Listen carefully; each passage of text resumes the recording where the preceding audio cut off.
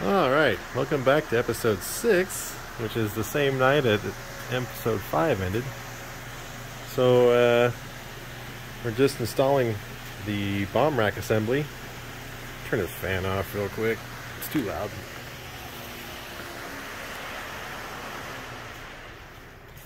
So, Scott made this freaking awesome bomb rack. So, this is all held on with magnets. Magnet on the end, magnets on the ends. And that's the bomb's held with magnets to the rack, and the rack is held with magnets. This guy kills me. I can't do stuff like this. I literally can't. This is why I love Scott. He has the ability. Oh, on the tail hook, magnets, cowling, magnets. The antennas, magnets. So Scott made this tail hook, which I've actually never fitted to the airplane. You see the little baby magnet over there. Little baby magnet right there. Let's see. Oh, that's right. This slides in here, I think.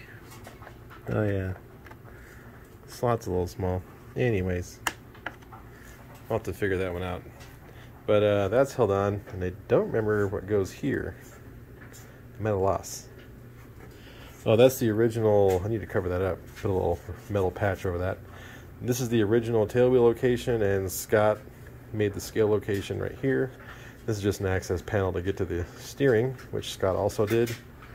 And tail cone. Also magnets, so you can access all the flight control stuff. Pretty awesome. Scott and his magnets. So anyways, I just got the bomb mount done. I need to paint all this stuff, obviously.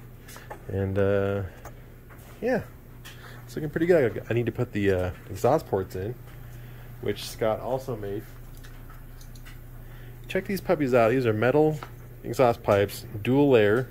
So there's like a insulation outer layer, all made by hand. These will glue right in. Just got to paint them.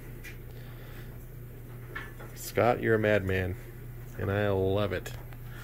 Anywho, so we're working on that. Also, I'll show you some of the other stuff. So Scott handmade this. I believe it's a 30 cal that goes in the back.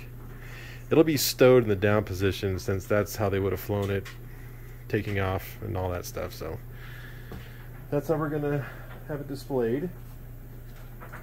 We have the dive bombing scope here, which will get glued in. This goes through the front windscreen, which is pretty cool. But again, Scott made all this stuff by hand out of plastic. And made this scale tail wheel. I need to glue that in still with some JB weld. Gotta do that. So once I get all the stuff on the bottom all sorted out, I'll get the canopies glued on. Actually, I'll probably glue those later so I don't smash them, because flipping it upside down and all that stuff tend to hurt stuff. So I'm gonna get this bomb rack done and painted, get the bomb painted, and get the panel lines on it, finish the weathering, all that stuff. So finish the weathering on the motor, need to install the exhaust ports, couple other smaller things, but that's where we're at for right now. Yeah, check out this rack, or this sling. It's not functioning, but it's pretty awesome. All details made out of plastic, magnets, and look at that, freaking awesome. Magnets on the ends. And Scott made this bomb from a water bottle.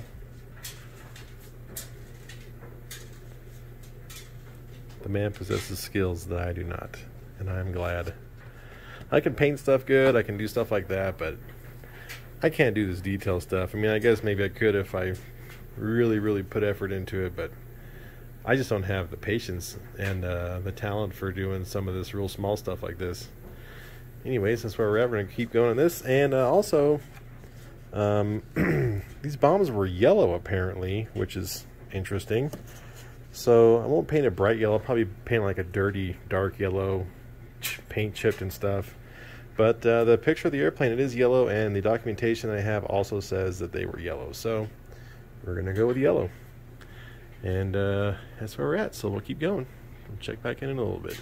Alright, so doing this as a example of what not to do and what to do. So I'm marking out the panel lines. In this case, these are the ribs for the fabric covering. I mentioned earlier about not overdoing it. This would be overdoing it because you're not going to walk up to an airplane and see this. But you will see faint, you know, faint panel lines. In this case, you'll see like little ribs for the fabric. So what I did here was this all looked the same once I got done doing the panel lines, or the lines, with a pencil. And I rubbed the pencil in with my hands. I want to see how it looked. And if you use a smaller pencil, it works pretty well actually, but being is that this is Depron foam, you can puncture it super easy, so I can't use a really sharp pencil. So using a regular pencil and then smudging it, well, it was too much, obviously. It's way too dark. So what I did was I take a rag with some Windex on it, and I rub what's on there off. Now you're not going to take it all off, but what it left behind was, and you can take as much off as you want. I left a little bit there because from a distance, take a look, and you can still see that it's there, but it's not too much. And you can see how big this wing is with my hand. I've got huge hands, so it's a huge wing. But anyways, so that's a weathering tip if you're going to use pencil. Another thing is, I'll show you later when I'm doing the oil streaks and the dirty spots with the water-based paints. I'll use kind of the same technique. If it's too much, I can wipe some of it off. So yeah, like I said earlier, I'm not going to get carried away because a lot of times you don't really see panel lines and stuff on airplanes. You see access panels, stuff like that, but you won't see all the panel lines unless you get up really close to the airplane. So the whole idea behind scale modeling is to make it look as realistic as possible. And I think as modelers, we get this idea that we'll put panel lines and then we'll just airbrush all of them, and you know, it'll look cool, which I guess can kind of be true. That's how I used to do it when I first started weathering. If you want some really good weathering tips, go to the RC Geek. He has a number of really great videos on how to properly weather. In fact, I learned a lot of what I know, most of what I know, from him. So anyways, this is a neat little technique to get faint yet obvious lines. I use the same technique on my Skyray. This is all pencil, and then it's hard to tell in this lighting, but I rubbed all the lines, and it gives just enough difference in color to where it almost looks like it's airbrushed, but it's actually not. That's actually just smudged pencil. So anyways, I've used this technique a number of times now, and it works pretty well. I did the same thing on my P80. I can see we got some oil stains and stuff here, but the panel line's all done with pencil. So you don't want it to look too plain, but you don't want it to look like that. You don't want to just like take black airbrush and go over all lines, because then, as I like to say, it looks like you flew through a coal mine. So we're not flying through any coal mines today. We are a coal mine free aviation hangar here, so keep it coal free, people. Keep it clean. So anyways, that's a little weathering tips, and yeah, we're gonna keep marking these out. I'm not going to do all the, there's not a ton of panel lines that I have access to as far as what's really there, but I do want to mark out all the stringers for the fabric, which, as you can tell on the fuselage, the whole aft fuselage is fabric, the whole aft wing section is fabric, all the flight controls. So on the fuselage, I'm going to try and do some shading to help give the impression that it's fabric. But anyways, so we're going to keep going here, and I'll check back in a little bit, and I'll show you how it looks when I'm all done with the bottom of the wing. Alright, so I think we finished up the panel lines in the bottom. Zoom back a little bit here. So obviously you can see them. They're dirty, but they're not overbearing. in the sun, these will look pretty clean actually. So that's the one thing that I can suggest, and it's something that my friend Chris Wolf taught me, was you never weather a model with natural light. So you never do it in the sunshine. It's best to do it under artificial lighting, because when it looks like it's enough, it will be. You go outside and it's not overdone. If you do it in natural light, then it looks good, and you take it inside or on a cloudy day, it'll look like way too much weathering. So the key here is less is more. The thing with this airplane is that there's not a lot of pictures of them, like good pictures that show the weathering, especially of a specific airplane. So I'm kind of just winging it here, no pun intended. Yeah, so you just kind of go with what you think looks right. So, and this being a Navy airplane being flown off of an island, probably wasn't really ever cleaned. And radial engine up front, hydraulics in the wings, lots of leaking stuff. So they were flying these off of dirt strips. So yeah, you can imagine things got dirty. Now I will do some water-based paint washes. Once the whole thing has panel lines on it, I'll do all that and we'll show that. But it just really depends on the plane. Like you look at my Kafir, for instance, you can see panel lines, but they're faint and they're not overdone. So anyways, we're going to do similar streaking like this on the bottom once we get all the panel lines down on the wing and the fuselage. So bottom of the wing's done, so we're going to flip it over and do the top. Okay, so here's another little thing I'm doing. So these are the wing walk areas. Now this is typically like a sprayed on grippy surface. It's almost like sandpaper, so that way when you climb on top of the wing you don't slip and fall. So what I've done here is actually use some sandpaper and sanded through a little bit of the black paint to make it look like it's worn through. So I tried to make this paint splotchy, you can see that, to kind of give the same effect, but it wasn't quite enough. So we're going with this. What's funny is that this is actually really smooth now and this is rough, unlike what it would be like in real life. But anyways, so we're just kind of giving the illusion that it's been worn through from walking on the wings. So I'm going to do them panel lines and maybe even do some, like I sanded off some of this back here. What I might do is hit these with like silver paint so it looks like it's bare metal. I'll probably do that around the back of the wing and the front of the wing where you would have gotten up on the airplane. So I'd imagine they probably hopped in the tire and hopped onto the wing like you do on a P-51. That's what I would imagine, because it's a pretty tall airplane. Although they did have the steps on the backside by the wing fillet, so that's probably how they got up. But there's also a step in the front of the airplane, so they would probably hit a tire, then grab that footwell and then get up. But the crew members and the pilots would also walk on the wings. So anyways, let's get to some panel lines here. Alright, so here's an example of a unmarked wing versus the panel lined and slightly dirtied wing. So again, it's there, but it's not overpowering. And that's what you're really going for. A little bit too plain. Cool because it's got the different fading and stuff, but this just gives it a little bit extra. But don't get crazy. And then I sanded down both of the wing walk areas a little bit. I think once I do all the paint, and I did sanded off some of the paint up here, because they would have slid down the front of the wing or drug their legs up onto it or whatever. So I'll put some silver paint in there, make it look like it's bare metal. But I think once I do all the paint chipping, and I'll probably do like some zinc chromate spots where it looks like exposed zinc chromate where the paint just chipped off, not paint and primer. I'll probably do some stuff like that. So I think once the whole thing has panel lines and I get paint chips done and oil streaks and exhaust stains, I think it's gonna look pretty cool. So anywho, we'll keep going. Alright, so I think I'm done with the panel lines and such. Man, the light's really bleaching out a lot of this detail. So there's a lot of shading. Yeah, it's still hard to see it. So, I'll do the best I can.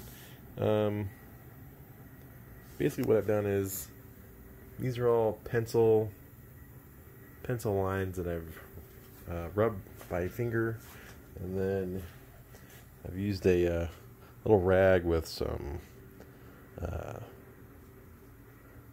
water on it, and actually Windex, and I've just kind of like rubbed it till it looks about the way I want it to look. Again, this is in artificial light, so outside a lot of this stuff you won't even be able to see. You'll see it, but it won't be very obvious, which is a good thing. So let me get, why is this not focusing? So you can see that I've kind of rubbed it down. I don't know if you've ever been to a tropical island, but in this, like the South Pacific islands, like Midway, I spent a little bit of time on them, and I will say that it rains a ton.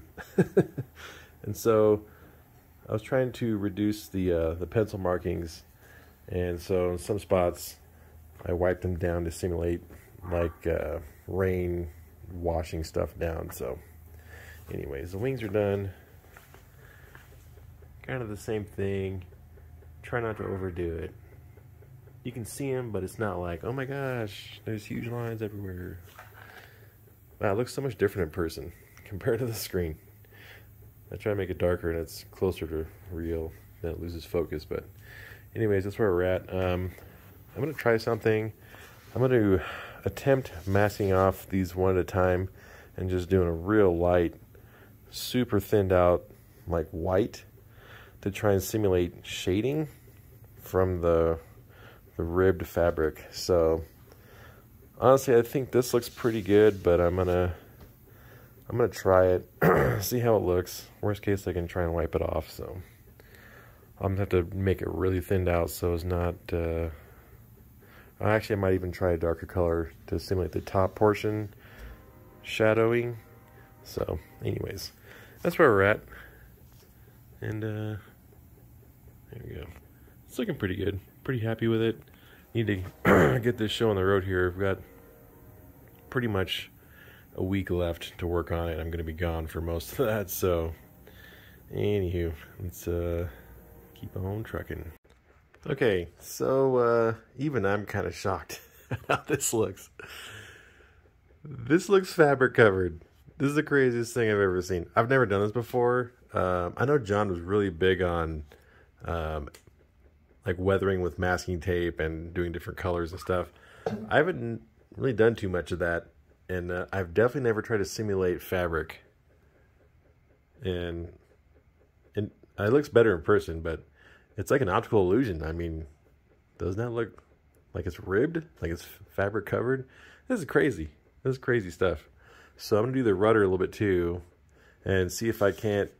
It's gonna be hard to simulate the stuff on the horizontal surfaces, like the wings and the tails, but I'm pretty blown away. I mean, that's crazy. And I'm just using white, and it's thinned way out, and I'm just kissing across that line of tape. So I already sprayed this one. Let's pull it off so you can. I love how it looks through the blue on here. Wow, that's trippy. That's crazy. All right, sorry guys, I'm just kind of geeking out over here. All right, let's keep on cruising. Okay, so I'm doing the rudder right now, and I figured I'd try and show you guys how I do it. So you just I've already put all the lines down where the ribs would be. I just want to show you just what this takes. I mean, you literally just kiss this thing with paint. So kiss it like you're kissing your sister.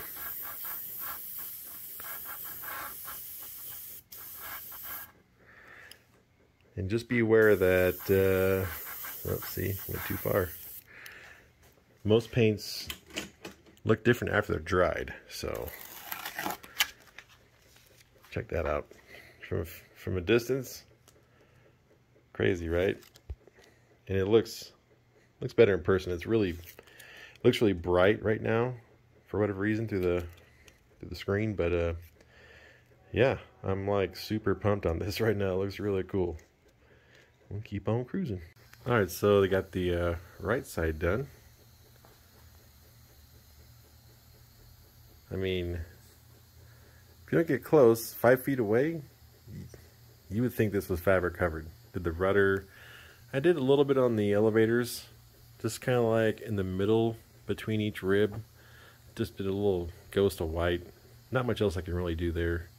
But man, I'm pretty shocked at how, when you see this on film, it might not look as convincing, but in person, if you just glance down at it, it looks like it's ribbed. It's crazy.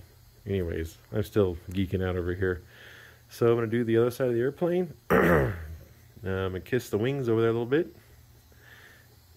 Just then, let's see, then we're going to do probably some exhaust stains. That should be it for weathering with paint. Well, I'm going to do some simulated paint chips and stuff up around the cockpits and on the wings and access panels and things like that. But I'm not going to get too carried away because that can kind of make it look kind of cheesy. So just going to do a little bit of that, but man, I'm pretty pumped on this right now. Okay, so I thought this was an interesting comparison. The wing on the right, I've done just a little bit of white throughout the fabric areas. Left one I haven't done yet. So it's just the tiniest amount. I mean, I'm just barely putting anything on. But look at the depth that it's added to that surface compared to this one. Not that this one looks bad, but I think this one's far more convincing of being fabric covered. So, pretty pumped. Alright, so here's the model all put together. And I think it's pretty convincing.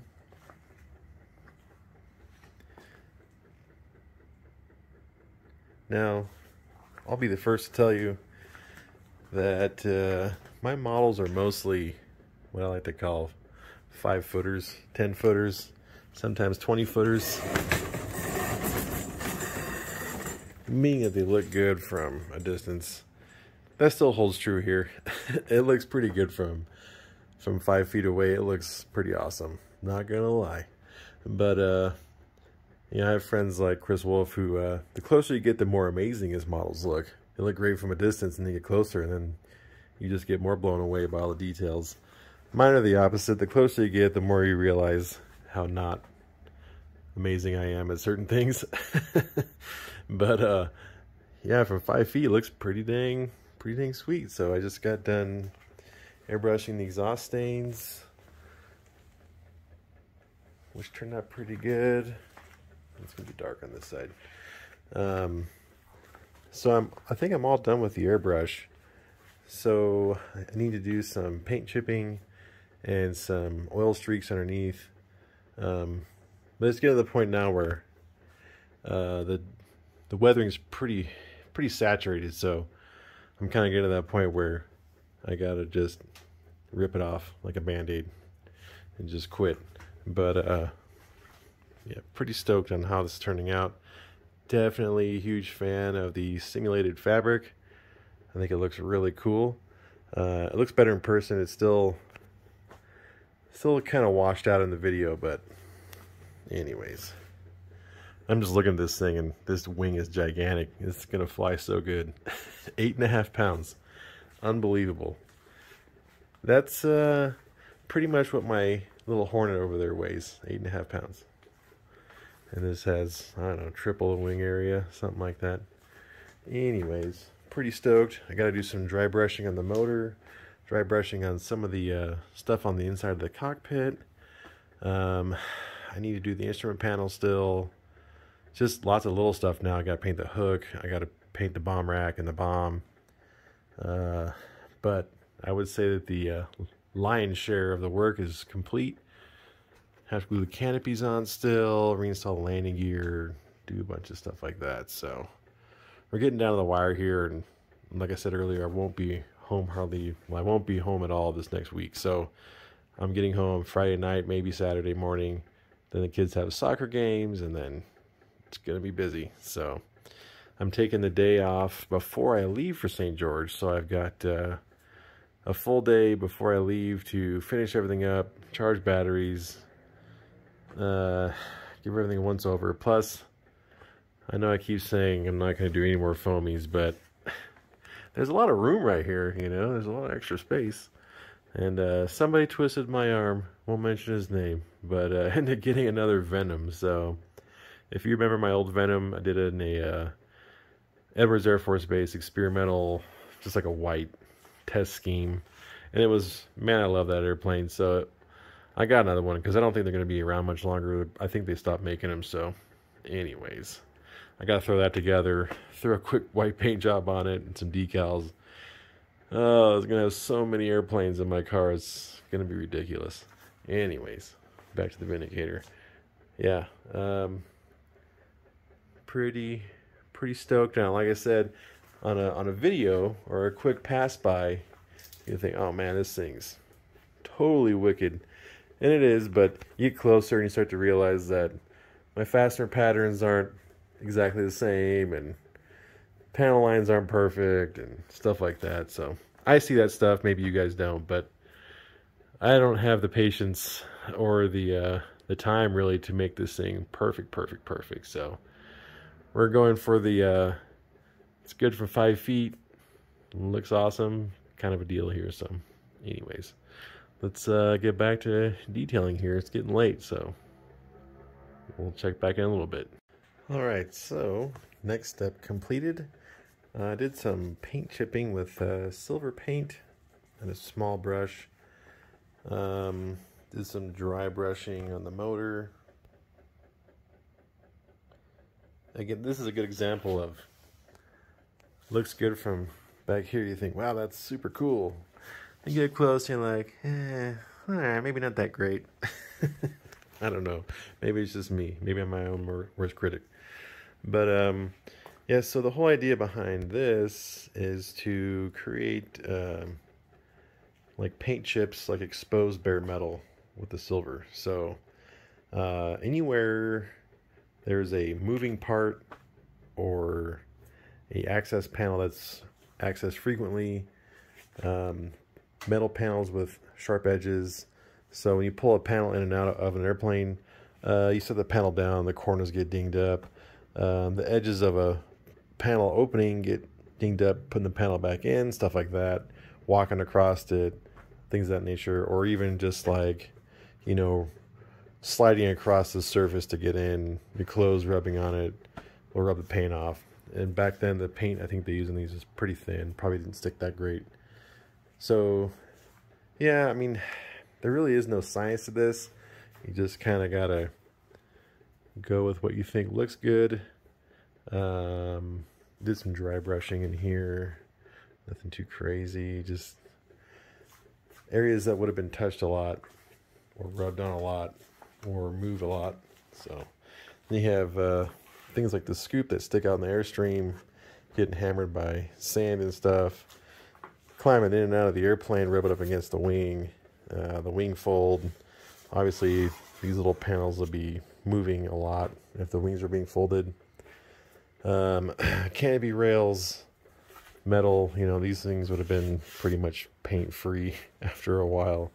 So, but again, I'm really at the point where the weathering is pretty saturated, so if you keep adding more and more stuff, it just becomes too much.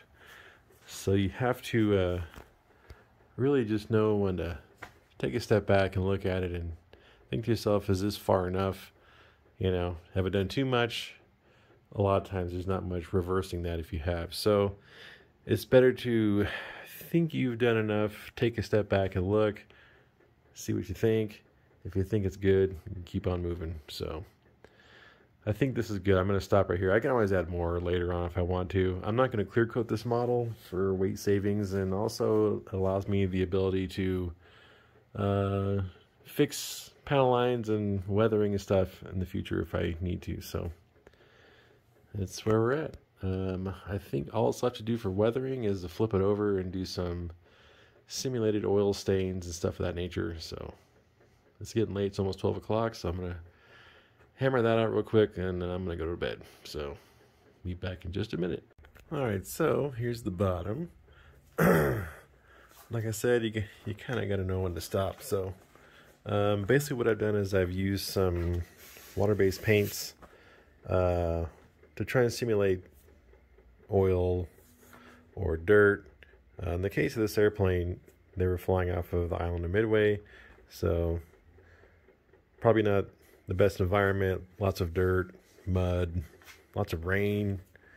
You know, these airplanes are being kept outside, middle of war, so, you know, oil leaks and hydraulic leaks and mud, rain, everything else.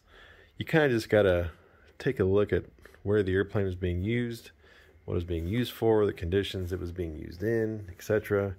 So, but again, it's already pretty dirty just from the pencil lines and everything else, so I didn't want to get too crazy. So I did some oil streaking and maybe some mud slash hydraulic fluid.